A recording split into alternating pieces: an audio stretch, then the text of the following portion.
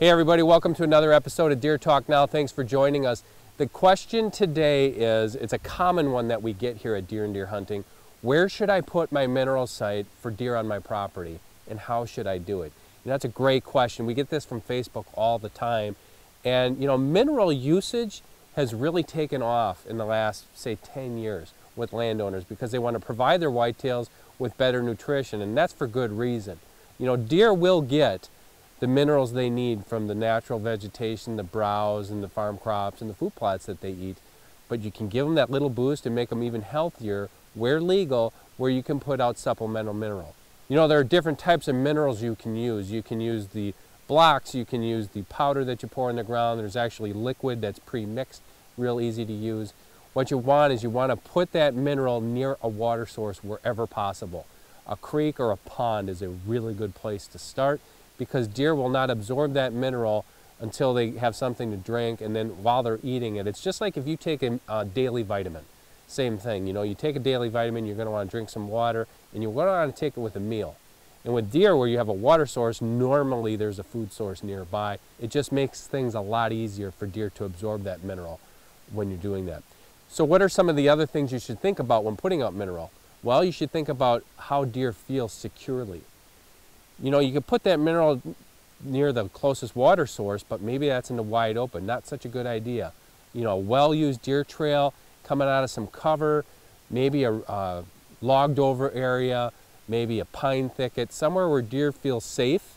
They're going to come in there, they're going to utilize that mineral more frequently, and they're going to get maximum benefit out of it. Okay, so to recap, what you want to do is you want to put that mineral near a water source where possible. You want to have it near security cover. That's key. And you want to have it in an area where deer are already frequent. You don't want to make them go out of their way to get there. So if it's near a nice used deer trail going into a bedding area, that's perfect. You know, keep these things in mind when creating a mineral site, and also be sure to check your state regulations, because some states do not allow mineral usage, and you don't want to do that.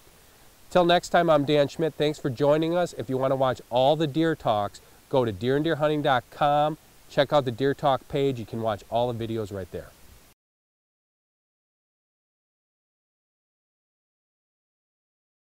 Today's Deer Talk product of the day is the new Vision 8 Lights Out camera from Wild Game Innovations. Another neat little camera from Wild Game. This one is an 8 megapixel camera.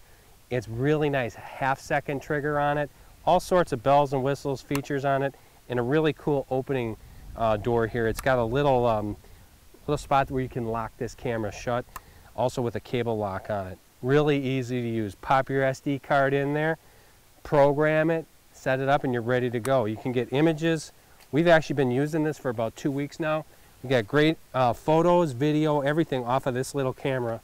And we're just setting it up off of our clover plot here to see what we got coming through. I know we have deer and turkeys, and some of these bucks are already showing growth on their antlers.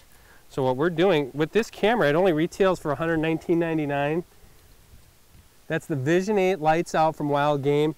This is nice. It takes up to a 32 gig card, so you can just fill that thing with photos or video. Check them out today, wildgameinnovations.com.